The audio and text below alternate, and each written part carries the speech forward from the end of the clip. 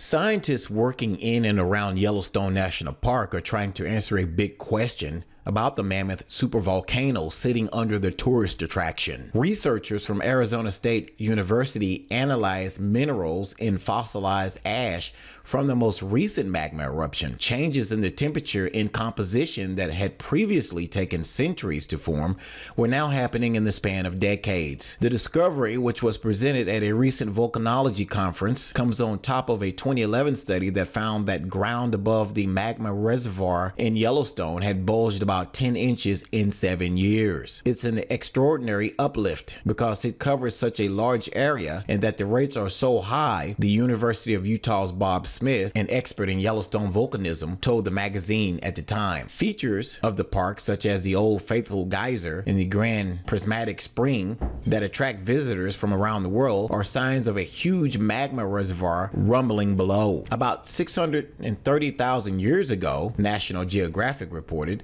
a powerful eruption shook the region and created the Yellowstone caldera, a bowl 40 miles wide that forms much of the park. Perhaps ominously, according to the ZME Sciences website, that previous eruptions occurred in about the same time frame before that, 1.3 million years ago, meaning that the system might be ready for another explosion and soon. The researchers, the New York Times reported, have determined that the supervolcano has the ability to spew more than 1,000 cubic kilometers of rock and ash, 2,500 times more material than erupted from Mount St. Helens in 1980, an event that could blanket most of the United States in ash and possibly plunge the Earth into a volcanic winter.